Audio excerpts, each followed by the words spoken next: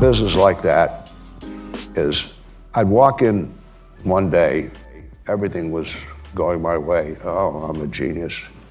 The next day I'd walk in, everything was against me. Oh, I'm a dope. It was a very stomach-wrenching business. Whereas with a system that you can develop, okay, you have a system. You do what the computer says to do. You have made a historical study of the system that you're using, and it worked with a very high probability this system was going to work. And so I was much more satisfied with that approach. And we hired scientists and so on and to build these systems and improve them. But I started doing trading. I got a little tired of mathematics.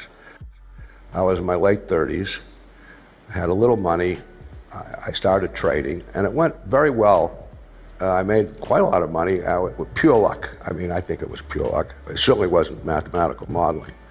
But in looking at the data, after a while, I realized, hey, looks like there's some structure here. But the real thing was to gather a tremendous amount of data, and gradually the models got better and better and better and better.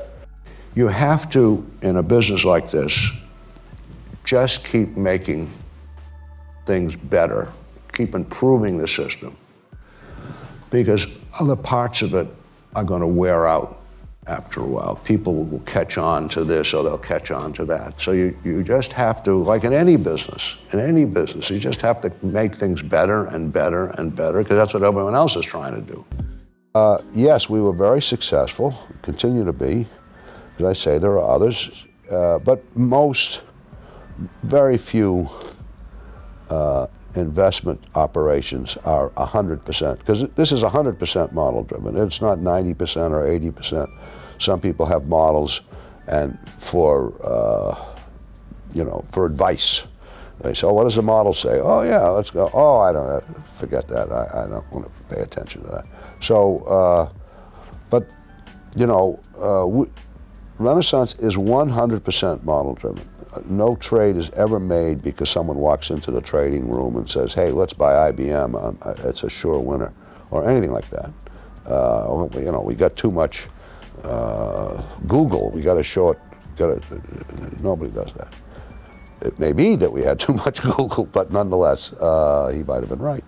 But it's just what the model says. And that religious sticking to the model is the only way you can run such a business, because you cannot simulate that guy who walked in and said, hey, Google's too high, let's sell it. How can you simulate that? You don't know what might have happened.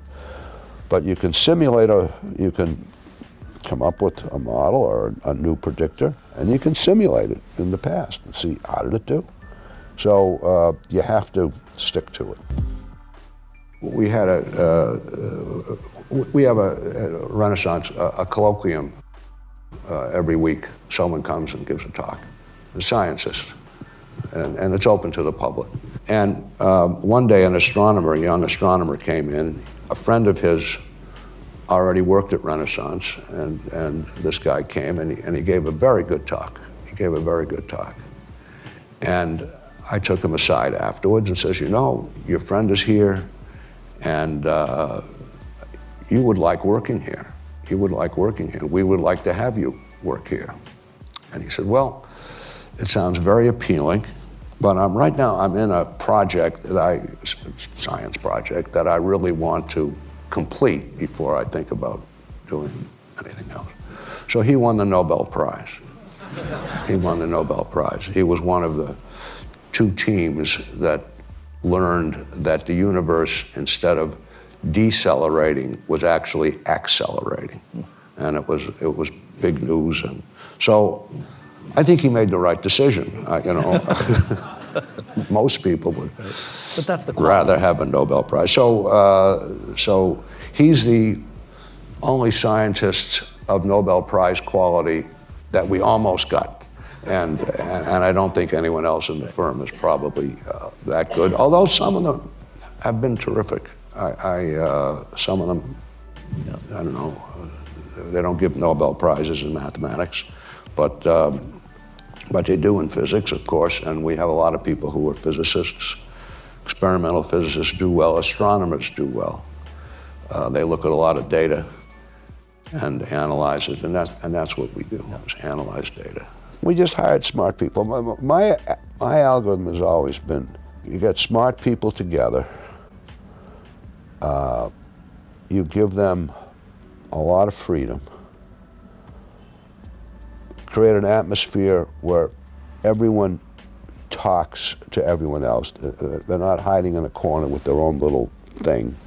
They talk to everybody else, and you provide the best infrastructure, the best computers and so on that people can work with, and make everyone partners.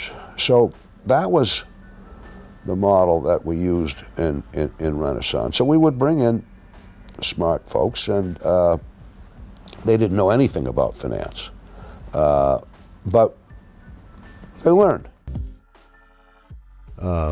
Principle is don't give up. I mean, now sometimes discretion is the better part of valor, and you can just say the hell with it, but and go on to something else, and that's a decision that we've all made at one time or another. But persistence has a lot of value, and something that's really worthwhile can take a lot of time to come to fruition, and you ought to have patience if you believe in something to stick with it.